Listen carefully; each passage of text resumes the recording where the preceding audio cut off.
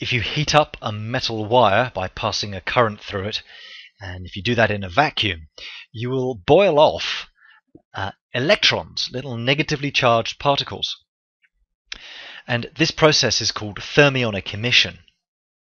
You can accelerate these electrons into a beam by accelerating them towards a positively charged anode, and that's called an electron beam, and it's used in many devices.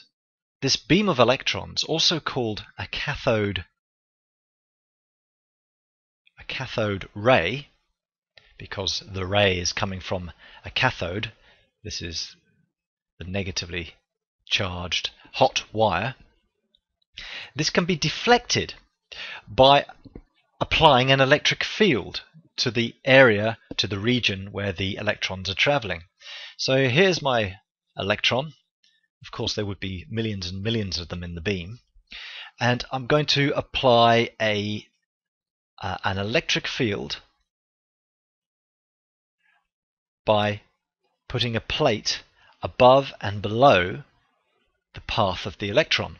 Now the top plate, let's say we're going to connect that to the positive of a power supply, of a voltage supply. So that's positive, and the bottom plate will connect to the negative. Now you know that unlike charges attract. So the electron will experience a force attracting it to the top plate. And you know that like charges repel. So you've got another force repelling the electron away from the negative plate below. So the net result is a force upwards on the electron. And as it's moving very quickly to the right, it will describe a path looking something like this. And we've deflected the electron beam. So we can deflect an electron beam with an electric field.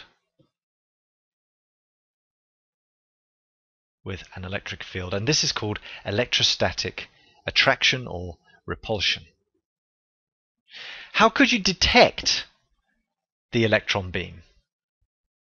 So we can fill in this part here just for the moment. The electron beam is repelled by a negatively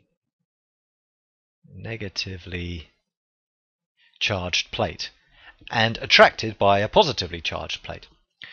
And how can they be detected? How can these electron beams be detected?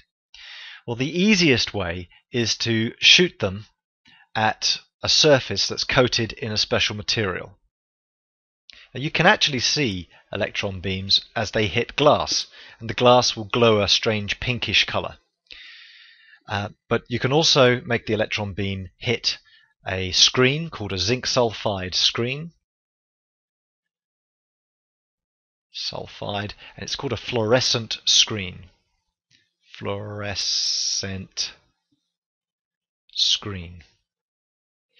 When an electron hits that substance, you'll see a little flash of light. And so a steady beam will result in a steady dot of fluorescing light on the screen. So that's the easiest way of detection of an electron beam, using a fluorescent screen. This idea of deflecting an electron beam using an electric field, charged plates above and below, is used in television sets, the old style at least, and in cathode ray oscilloscopes, such as you might see in the physics lab.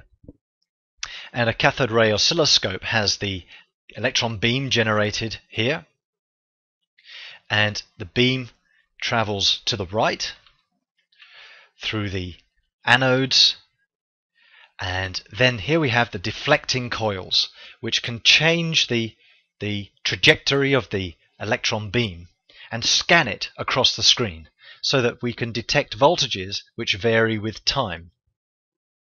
So that's the cathode ray oscilloscope.